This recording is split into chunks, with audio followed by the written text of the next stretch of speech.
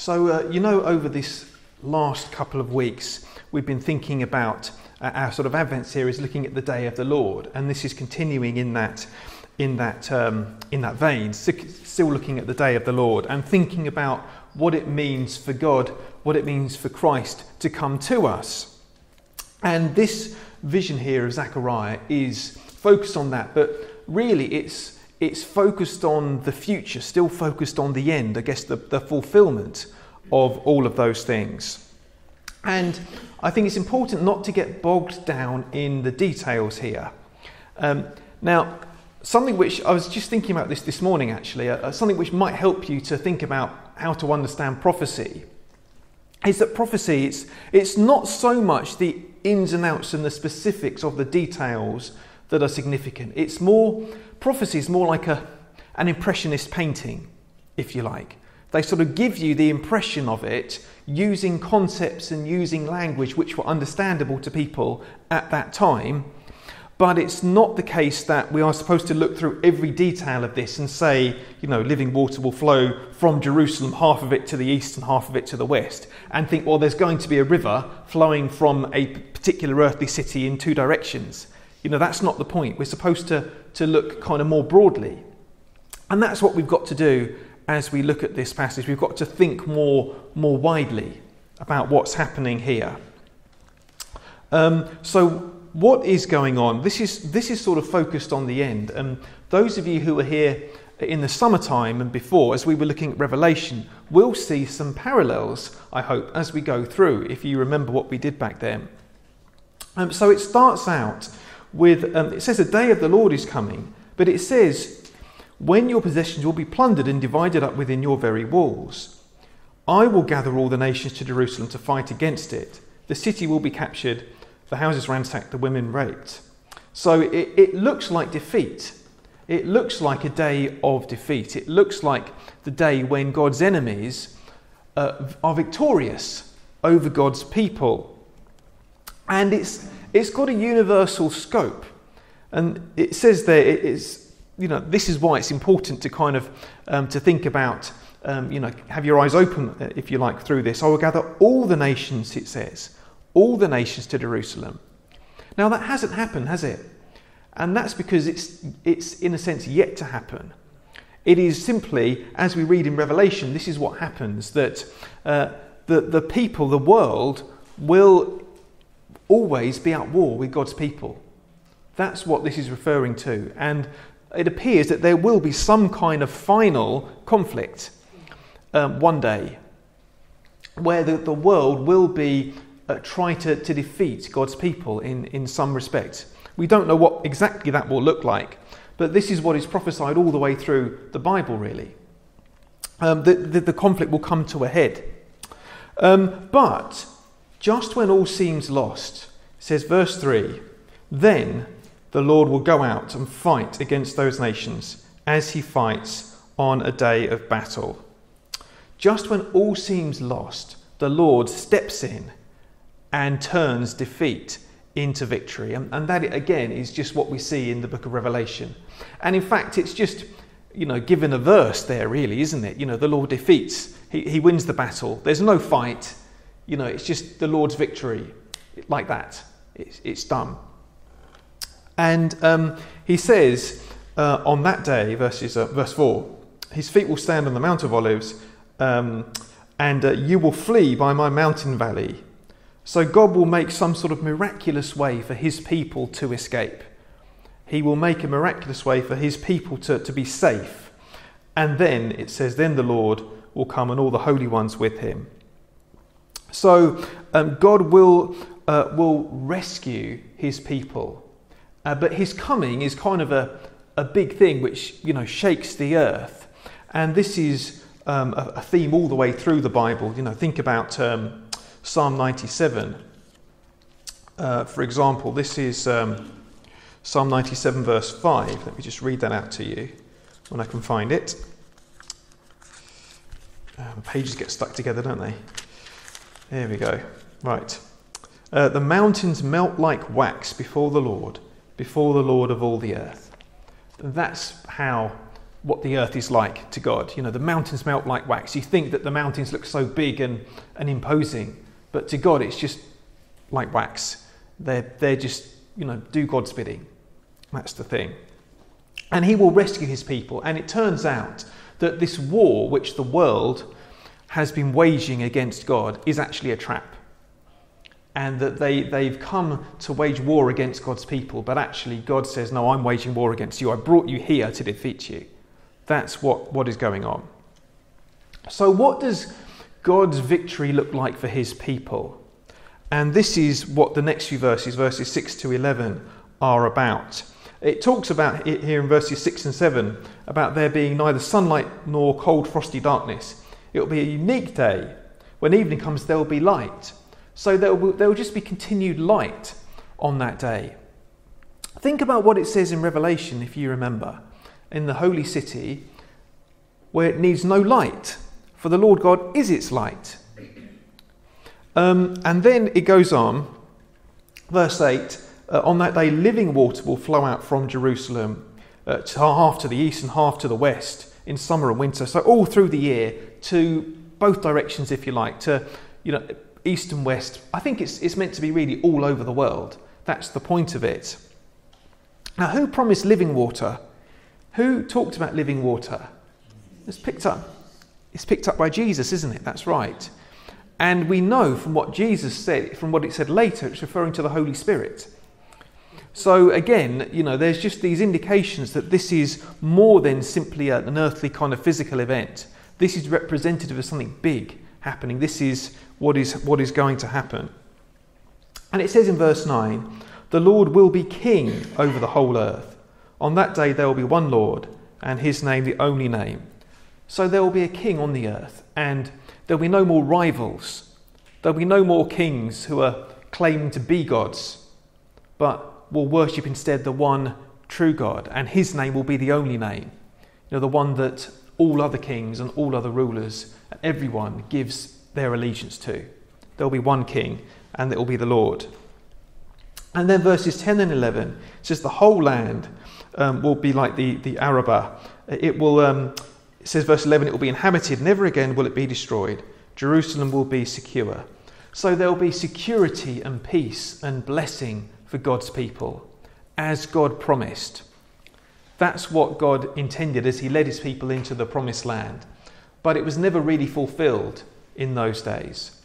But this is what God is saying, that in that day, there will be peace, there will be blessing, there will be security forever. So what does the day of victory look like for God's enemies? And this is what the next few verses are about, verses 12 to 15, in very graphic language. But it talks about the plague of them, even when they're standing on their feet and so on. It says even, verse 15, a similar plague will strike the horses and mules. So all of the animals that were involved in their army, even they will be struck. And it says, verse 17, no, sorry, not verse 17, verse 14, the wealth of the surrounding nations will be collected, great quantities of gold and silver and clothing. So the nations who've waged war against God's people will be plundered, just as in verse 2 it says, the city will be captured and the houses ransacked. You know, so as Jerusalem itself was plundered, so the people, the nations who waged war against God will be plundered. And then in verses 16 to 19, we see what's going to happen after that to the rest. You know, the rest of the nations, those who did not come to wage war. What of them? It says, then the survivors from all the nations that have attacked Jerusalem will go up to worship the King, the Lord Almighty. But if any of the peoples do not go up, they will have no rain, and they'll bring on them the plague he inflicts on the nations. So the choice is either to worship the Lord or to suffer the same fate as the nations, the same judgment as the nations who've waged war. Now this is how God is victorious. He's victorious either by bringing punishment upon those who disobey him, or by turning his enemies into friends. That's how God does things, either by bringing punishment on his enemies or by turning them into friends. That's what God does. That's how he operates. And that's what we see happening in this short passage here. And then it finishes off, verses 20 and 21. It says, "On that day, holy to the Lord will be inscribed on the bells of the horses, and the cooking pots in the Lord's house will be like the sacred bowls in front of the altar."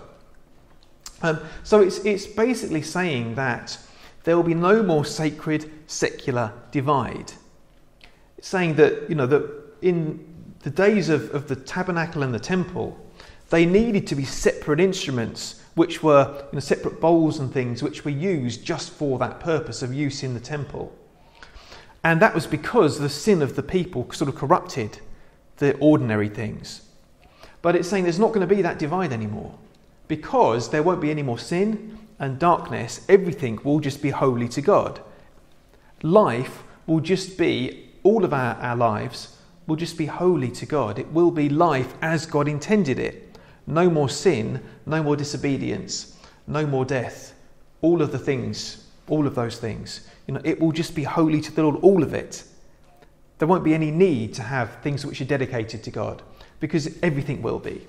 And that's the point of what Zechariah is prophesying. And it says, the last words, it says, "On that day, there will no longer be a Canaanite in the house of the Lord Almighty." And if you look at the footnote there, it says, "or a merchant." And I believe that is the sense of what Zechariah is saying, that I think a Canaanite was the word that they used. But it's talking about, think about Jesus driving out the sellers from the temple, saying that the worship is going to be pure. The worship of God is not going to be corrupted by buying and selling or by anything like that, but it will be pure worship. It will be, again, worship as God intended it to be. Now, I know that's been a bit of a whistle-stop tour through that whole passage, and like I said, it's like an impressionist painting. There are so many details that we could have gone more into, but I hope that that's helped to give a little impression of it. It's talking about the end. That's really what it's talking about, that time when the Lord comes, when Jesus returns, and everything will be made new and perfect. And that is the thing, that all of this is fulfilled in Jesus, isn't it? Every bit of this is fulfilled in Jesus Christ. So let's look at a few ways of how this is fulfilled in Jesus. So Jesus came as a saviour.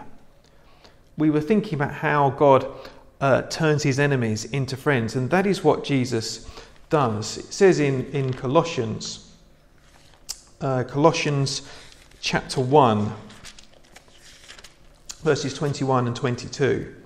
It says, "Once you were alienated from God and were enemies in your minds because of your evil behaviour.